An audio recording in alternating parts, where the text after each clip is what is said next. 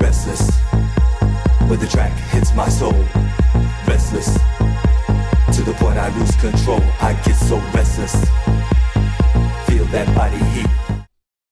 Hey, it's Johnny Miller here from SubBass in London, back to give you another little quick tip for Ableton Live 9. Today I'm doing a kind of housey thing, and I've got a vocal sample that I really like, that I want to get a kind of like looping effect, and kind of play with the loop and kind of pick out different bits of the loop to create a nice kind of repetitive sound. Here's my beat, just using the 606 drum kit that's in the Ableton core library. And I've got this vocal here, and I quite like the way that it just kind of revolves around and is nice and repetitive. What I'm going to do is use the loop brace inside the audio clip, the vocal clip, to kind of pick out little bits of the loop. I'm going to switch my fixed grid inside the clip to 1/8. And that's going to essentially break up the vocal into kind of 4 bits. These 4 little bits. And if I click on the loop brace, I can now size the loop brace down to a single section of the loop. And if I click on the loop brace and make it dark, I can use my arrow keys on my keyboard, just on my Mac keyboard here, to just move that around. And what I'll do, I'll hit record and lay down into a range view a little combination of loops. So if I just give this a little practice.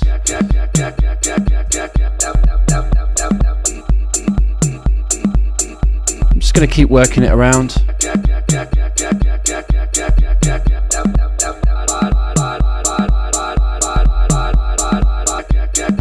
And it's got this nice kind of rolling feel to it.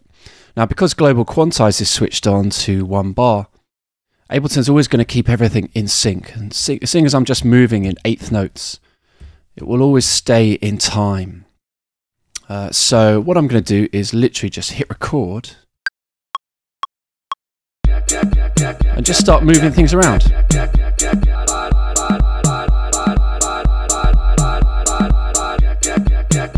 Again, I'm just using my arrow keys here to pick out the different sections.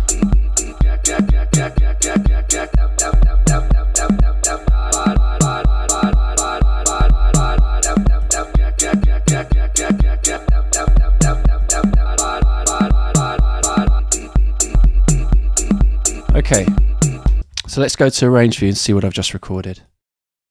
And let's just zoom in on this first little section. I'm just going to hit back to arrangement so I can see what I've got. And that's what I've recorded, just all these different loop changes that I recorded in from session view down into arrange view.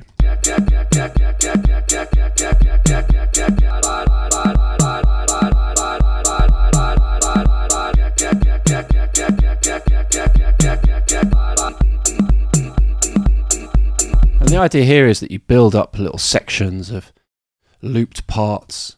For instance, I can now take the first 8 bars.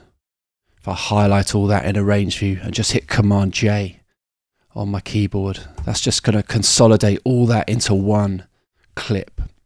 Now, of course, I can use that for arranging, or if I just pick up the clip, click down on the clip and hit Tab, I can just drop that back into session view.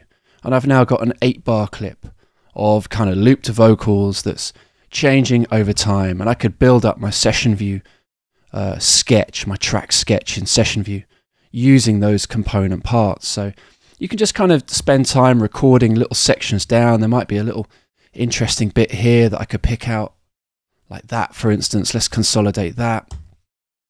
Drop it into session view. So click down on the clip, hit Tab. And that's like another little part I've got.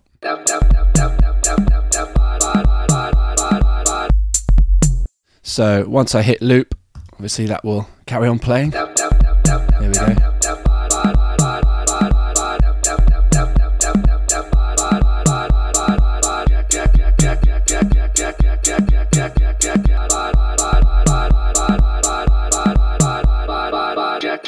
And I can start getting creative with clip envelopes and kind of change this about, use my warping on here to stretch little bits of the audio, just generally get creative.